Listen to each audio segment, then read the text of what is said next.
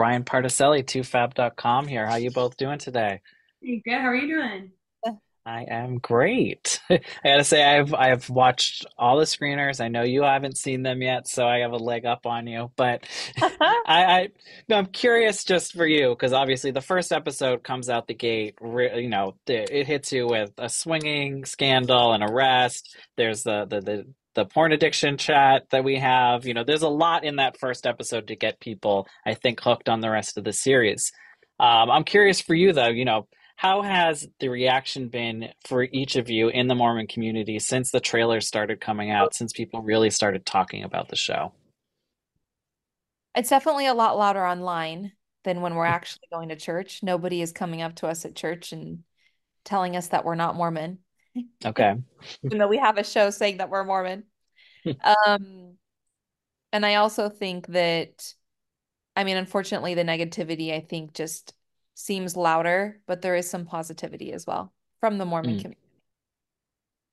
Yeah, no, I would say, I will say it has been a little disappointing to see like our own community as us two, at least our active members, to see them hmm telling us you're not Mormon, like, saying some like negative, hateful things.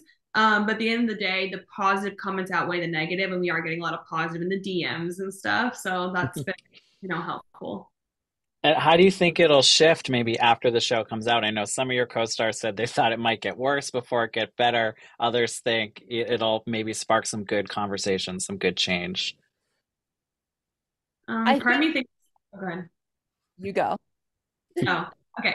Part of me thinks this might be the calm before the storm, but also Mm, it could be the opposite because you see the trailer and it's like, oh, they're swinging, they're drinking, like they're doing all these things, but it's not the case when you watch the show, right? So I think yeah. that people will understand that and honestly be eating their words once they see it.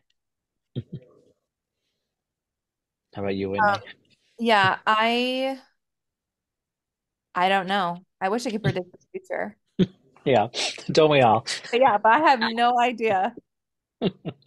And I'm curious what you think maybe some of the husbands and boyfriends will think once they've seen the show, because some of them were around for filming, some of them weren't. There's a lot said about a lot of them. I'm curious just how you think they'll react, what kind of conversations that might spark amongst the group or amongst each other, I guess. I'm not worried about my husband. I am worried about some other partners, but not mine. Yeah, I would say the same. I'm not worried about my husband at all, but there's a couple I can think of who are not going to be super happy. Yeah, I mean, I think obviously there's Zach and Dakota. There's a lot about them on the back half of the season. Mayci, you have that whole confrontation with him in the car, which is, I think, unusual to see for a reality show. Usually the boyfriends and the husbands don't get so involved in the drama. Just what was that like for you? Because that is such a, they tend to stay out of it on other shows. It's like Housewives and stuff like that. Yeah, it was definitely uncomfortable to say the least. It was weird.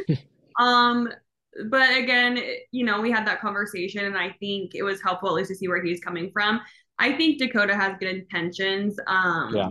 I don't think he's doing anything to be malicious. I think he's involved because he wants to be loved, right? He wants to be liked. He wants his relationship with Taylor to work out. So I understand that. But yeah, it definitely was interesting to say the least to have a conversation alone with him. Last question I have for you, because I am a Real Housewives fan. I watch Salt Lake. How do you think this compares to that show? And do you know the women? I know some of the other cast members, they said they do. Did you get maybe advice? Just how small is that community? I actually don't know the other women from the Real Housewives of Salt Lake. I don't know them. I mean, I've seen them on socials or I've watched I think I watched the first two seasons. Mm, Um, but no, I personally don't know them. Yeah, I haven't seen the Salt Lake Housewives. I grew up like watching the Orange County Housewives like in the OG days when it first started because I'm from there. But I don't watch a ton of reality TV to be honest, besides like dating shows. And so, mm, but yeah, I've seen a couple of them at events before, like at influencer events, but I don't know them personally at all. mm. Well, I think you guys do a very good job setting the show different apart from it. I think there is a very different kind of storyline going on here, and I think people will be pleasantly surprised by that when they watch. Good. Thank you. But thank you both for your time today. Can't wait for everyone else to see the show and have a good one.